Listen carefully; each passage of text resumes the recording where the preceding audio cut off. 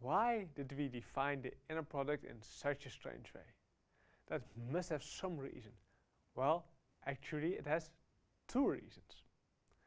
We will encounter the first in this video.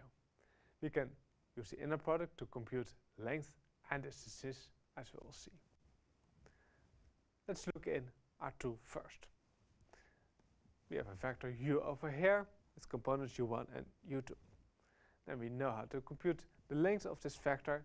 The length squared equals u1 squared plus u2 squared. But if you compute the inner product of u with itself, so u equals u1, u2, then u and u equals u1 times u1 plus u2 times u2. So u1 squared plus u2 squared, which is the same. So we see that the inner product of u with itself yields exactly the length of u squared. So you can use the inner product to compute length in R2. Well, not only in R2. Look at this figure in R3, where we have our vector v.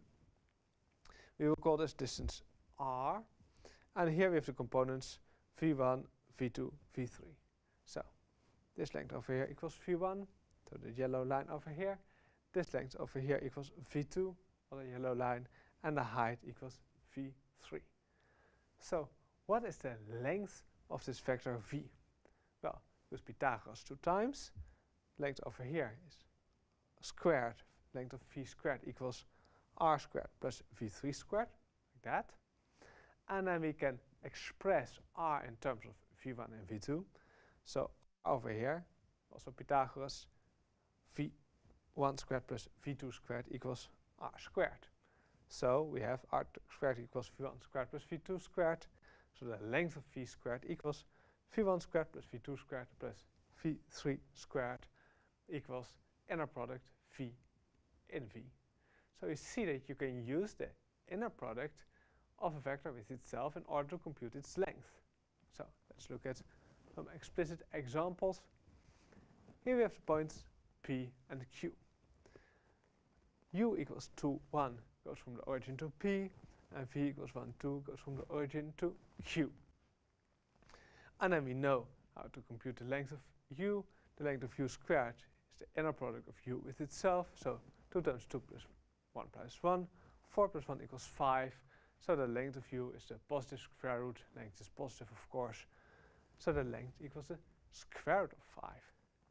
We can do even more. If we can compute length, we can also compute distances. For example, the distance between P and Q by forming this blue vector over here from P to Q.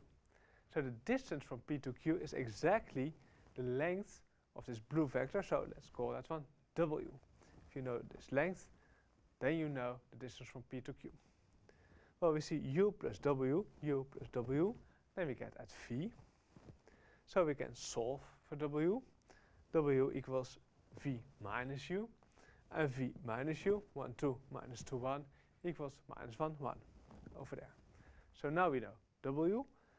Then we can compute the distance from P to Q. It's just the length of the vector w, the square root of the inner product of w with itself, equals minus 1 times minus 1 plus 1 plus times 1 equals 1 plus 1 equals 2.